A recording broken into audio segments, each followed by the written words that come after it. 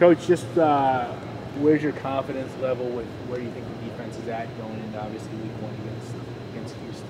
What was kind of that ceiling or area that you wanted to meet? Was there a way that you could tell? Yeah, I think still, I think the measuring stick is coming out of fall camp the first game to really get a good indication of where you are and really what you can become. I like what I've seen, you know, obviously through spring football. I like the way the guys trained this summer. I like what we were able to do this during fall camp. But I really think that the test for all that preparation, it's like taking, you know, a 9 weeks exam, and here you go. It's here right in front of us. So I'm just as excited to watch these guys play as everyone else. So, you know, it's a player's game. Players play and they make plays and perform.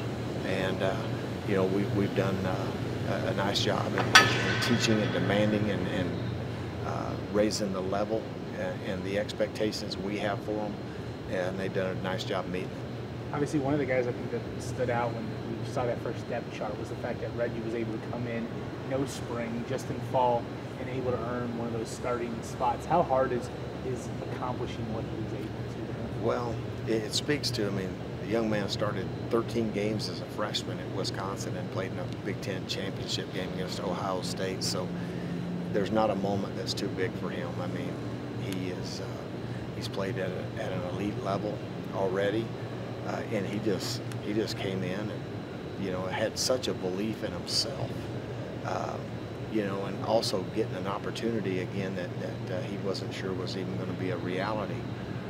So I just think that, you know, he has a very high standard that he sets for himself, and he was able to just come in with great confidence, pick the scheme up like it was nothing, and has done, you know, he continues to learn, you know, some of the details and things like that, but I've been very impressed with what he's been able to accomplish to this point. Well, kind of on that same subject of all the transfer guys, obviously they bring a lot and they have a ton of experience, but considering that you have one guy from here, one guy from here, one guy from out there, how cohesive is it so far? Is there any concern about that? That's a good question. This is by far the most. See, when you recruit people who are like-minded, see, it's hard to develop that. You got to recruit it. So we're very thorough whenever we do look for people.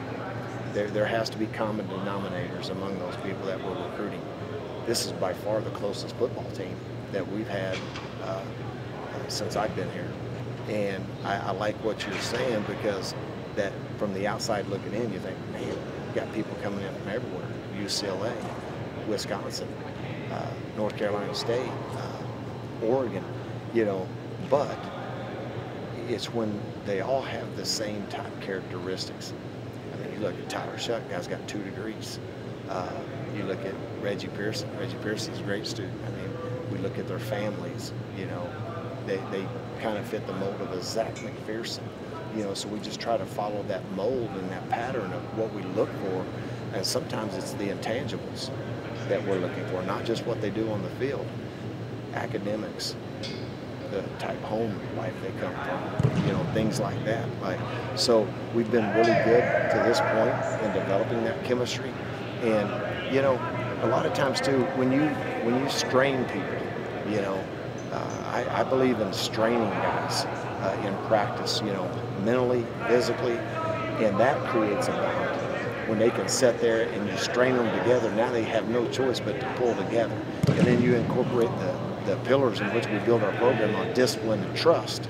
You build those things, and then all of a sudden you have chemistry. And I use the term chemistry. It is almost like balancing an equation. You can't just take someone because they're talented. There has to be certain things that you look for to make sure they fit into what we believe in as a program.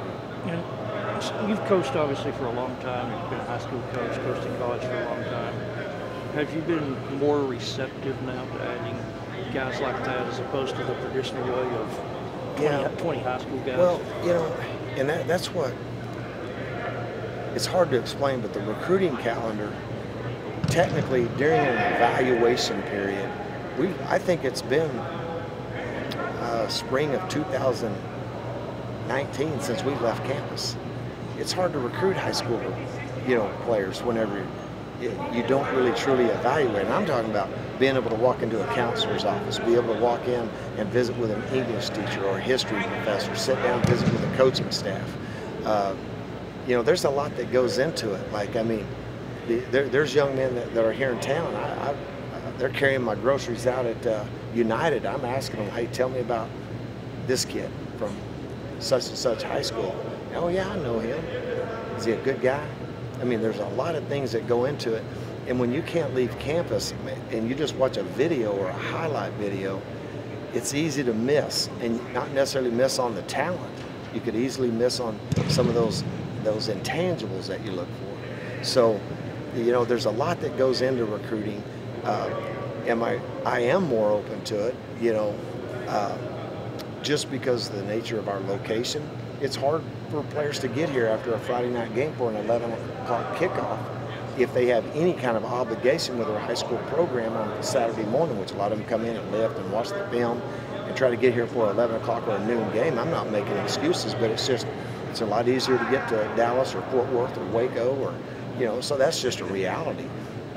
So I'm a little bit more open to continuing to stay old, but also develop, because we're a developmental program as well. We're developing those young guys as well. I mean, you got Josiah Pierre 4 years, Malik Dunlap 3 years, Jazzy 3 years.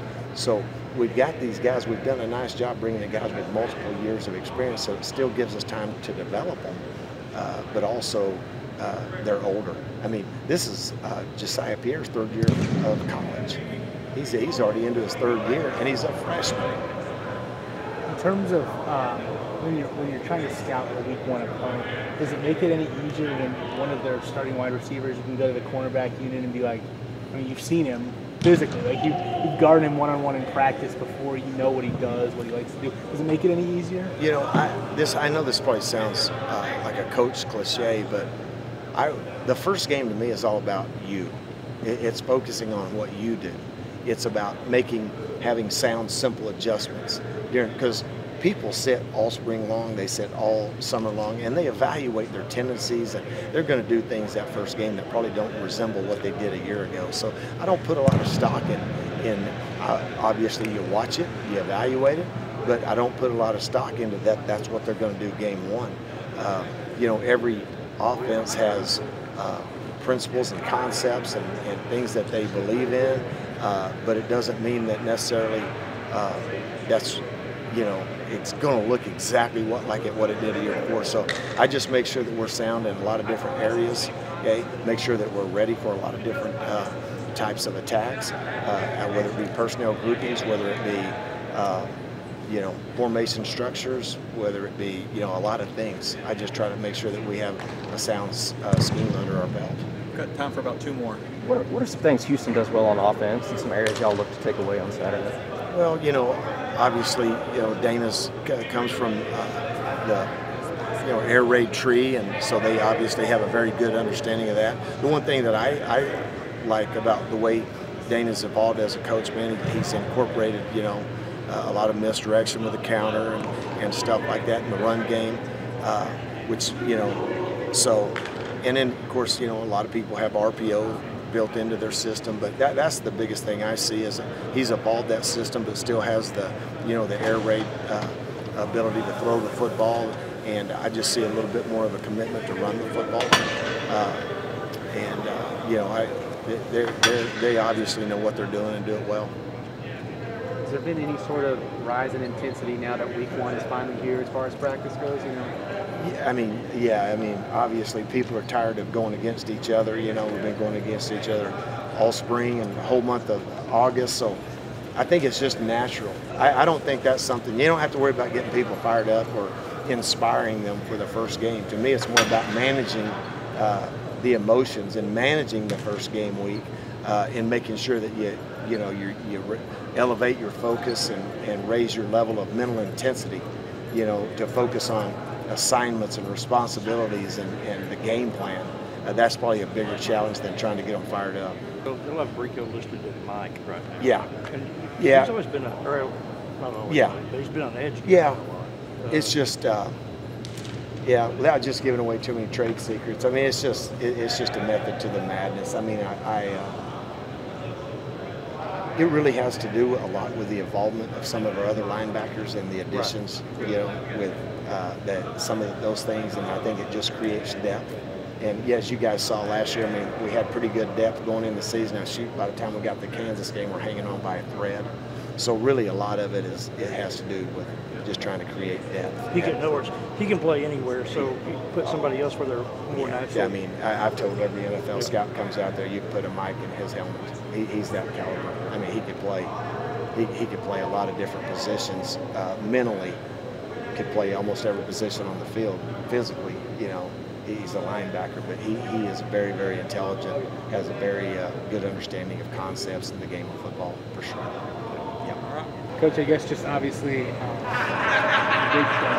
what's the biggest, I guess, positive or advantage to now, naming that starting quarterback, a week or so before, maybe 2 weeks before game time, and getting Tyler those like uninterrupted first team reps?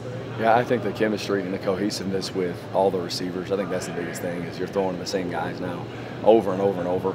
And in every drill, and every team rep, every 7-on-7, every 1-on-1. So I think the chemistry that you're building now, which he does a great job of staying after in the summer, really did a good job of the timing and the consistency and the accuracy that he has with all those receivers. So, and I think just with being together, I mean, there's no substitute for a group playing together. And that's what, you know, with him now being the named starter, being able to do that with the rest of the offensive linemen and the receivers and running backs. Obviously, it's a group decision, but from your perspective, what for you shown about him that made you confident that he's like that? I think just consistency over time during fall camp. The way he came in from day one and applied himself, the way he studied, he goes above and beyond off the field. And just because you do that doesn't mean that you're the starting quarterback. I mean, he has a lot of talent, he has a lot of ability, he can throw the ball well, he moves pretty well, and I think he understands, and he's a pleaser. And I think that his really attention to detail on a daily basis is really what separates him. Are you and he alike in that regard from your experience as a quarterback? Yeah, he's a lot more talented, I think, naturally than I was. Can run a lot better, can throw the ball, gets the ball out quick. He does. He studies a lot. He's in the film room all the time. He's probably one of the last to leave this facility, and does all the things that check the box in terms of leadership and giving himself a chance to be very successful on Saturday. And that's kind of I would think that's kind of a tricky situation to navigate, to walk in the door and you already have this reputation, and you're in with a whole bunch of guys that you don't know, and you're supposed to be the leader. There could obviously be some guys who are a little bit jealous of that, right? Yeah, I think that the overall, I guess, mindset of our team is we just want to win. And whoever gives us the best chance to win, whether he's been here 2 years, whether he's been here 2 weeks, as long as he does all he can to give our team the best chance to win. And I think Tyler handled it great in terms of that stuff. Came in, flew under the radar, and just handled his business. He wasn't by any means close. He just kept to himself. He did a good job of integrating himself with our players off the field as well as on. And I think he just let his actions speak. And I think when you come into a new situation, that speaks more volumes than anything you could say verbally. Your actions and body language and what you think about all your teammates, and I think he presents that well. At the running back position, obviously, you knew Roderick was going to be the one, and then there was kind of that group of guys who really could be interchangeable in ways. What did Taj and Xavier do to kind of separate themselves from the rest of the pack and that running back group too? Yeah, those guys have a focus about them. I mean, if you just from spring practice, since the time I've been here, and that's really all I can base it on with any of these players, the time that I've been here and my interactions and coaching them, they've been so focused and driven, determined, locked in weight workouts in the spring and the summer, and just a real determined, powerful group. And so I think consistent is a word that pops in my mind with both of them in terms of pass pro, in terms of pass protection responsibilities, running with the football out of the backfield, and then also their ability to catch the ball and make people miss. So those guys, they've been very consistent, very powerful with the football, and and they're again with their actions speak that they really care a lot about this team. What's the overall message to the offense that you're telling them now here in week 1 as you're facing your first opponent? What's the overall message that you're telling everybody to get ready? You know, I think in the first game of the season, you know, there's emotion. There's guys that, you know, we've all been waiting a long time to play this game, but I just talked to them about reverting back to you have to practice well. You have to practice with great attention to detail. You have to practice with great enthusiasm, with pad level, finishing on the perimeter, ball security, ball placement, and all those things that if you practice that way, the playing part's easy. You know, there's a lot more people watching. You're a lot more juiced up, but your training is what it's all about. The preparation every single day in meetings and our walkthroughs, and then also out in the practice field. All those things are valuable, and so that's what I just rely on. Rely on your training. I talk to them all the time. I said, you know, the pre-snap, post-snap, it doesn't change whether we're in the indoor, whether we're in Jones, whether we're in NRG, whether we're out here at Lubbock, Monterey practicing. I mean, all those things don't change. The surroundings around you may change, but your pre-snap, your post-snap, decision-making, and your responsibilities, they don't change. So are you going to be sideline or booth? I'll be in the press box, yeah, I'll be up in the press box. So. During your 7 years at TCU, where were you normally? I was in the box for 4, and then actually for 5, and then on the sideline for 2. Yeah, on the box for 5 and sideline for 2. Is that your preference? Or yeah, the thing that I went on the sideline a couple of years because we were young at quarterback, and I just felt like being able to be there and to have that eye-to-eye contact and just be able to communicate with the young quarterback and just kind of keep him, I guess, settled. When you evaluate Houston, what do you view as kind of some of the strengths of their defense and areas y'all look to exploit on Saturday night? Yeah, their defense is, you know, eight returning starters. Their defensive front is very active. They get to the quarterback. Their defensive ends, they like to rush upfield. Linebackers, you know, number 3, they were a different defense, you know, when number 3 got hurt. And so their linebackers, their front, their corners obviously are really good players. I think they trust them a lot in coverage. And so, you know, there's not a lot of weaknesses when you look at their defense. Their safeties have played a lot of football. And you anticipate kind of a little bit, all right, who's going to be out there based off of what you've seen from, you know, last season. But their defensive front, very active, very, very active. And linebackers, I think, are the heart and soul of their defense. Coach, is there an area when you're, you know, preparing for your first game against somebody else with a new offense that you just put in? Is there something that keeps you up at night, that within the first 10 or 15 minutes your mind can be put at ease on Saturday? Yeah, there's a lot of things besides the first game. I mean, I think it's every game. But in particular, you're going into it a little bit, you know, when you have to get up in the morning real early, you know, and there's no lights on and you're in a new hotel or something, and you just kind of stumbling around, you're kind of walking around. That's what it's like a little bit in the first quarter or so, as far as feeling it out. Okay, are they lining up and 4 down and 3 down? You know, you can guesstimate, but with a new defensive coordinator, you know, you don't really know. And so then again, it comes to us as far as being all-purpose in what we do, and our kids being really confident in what we do. Got time for about 2 more. Considering your journey at Texas Tech, how cool was it to be part of that moment to award some scholarships over the weekend? Oh, that was cool. Yeah, that was really cool. So, shoot, man, these guys, especially those 4, I mean, those guys are so deserving, and it was really neat. So, just Coach Wells came up with that idea about midweek last week, and I was like, shoot, that's a really good idea. Him and Dowdy, pretty creative dudes, but it was really cool. And when you think about the walk-on program for Texas Tech, and over the course of the history of the program, I mean, you've found a lot of really good players that have been walk-ons, and I think that's what makes this school great as well. Is it's really an every man and every woman school, and people can come here and you see the success stories a lot, you know, with a bunch of different walk-ons that we have, and you just want to remind the other guys that didn't get it, like, man, there's a lot of guys that are close, and so it was a lot of fun, and to be able to do something, a small part of that, you know, because. So I remember the presentation that I had, and it was not quite like that. You remember when you were coming from Stephenville back to Snyder one summer? Yeah. I called you on the phone. Yeah. I can't remember if you had committed there or if you had decided to come to Tech. Yeah, I committed there. You know, Tommy Maynard was the receiver coach there at Tarleton State at the time, and then he and I worked together on the staff here with Tuberville. You know, Tommy and I are still good friends, and I told him he was the reason that I decommitted and came here. So. Yeah. I remember you saying that Mike, there way he showed you around was the thing that sold Right. you on Tech. I Yeah. told Matt that the other day, and Matt said there was a girl here at Tech. That, Yeah. No, my wife was already in school here, my girlfriend at the time. But that had a big part in it. The neat story is that, but and I will say from being inside coaching and on the other side of it, that did impact me a lot. But my wife, she was here, so that made it easier. So in recruiting, I know how that story goes. When I'm recruiting a kid and his girlfriend's in school somewhere, it's pretty much going to be a wrap. What's the biggest thing you remember, just real quick, about being a walk-on? And kind of, was there a biggest memory or a struggle that you went through that you always sticks with you a little bit? I think probably what these guys experienced on Saturday, as far as getting a scholarship, is, then that was like your first goal that you set out to attain, and you accomplished it. And so I think that was probably the biggest thing is being able to do that.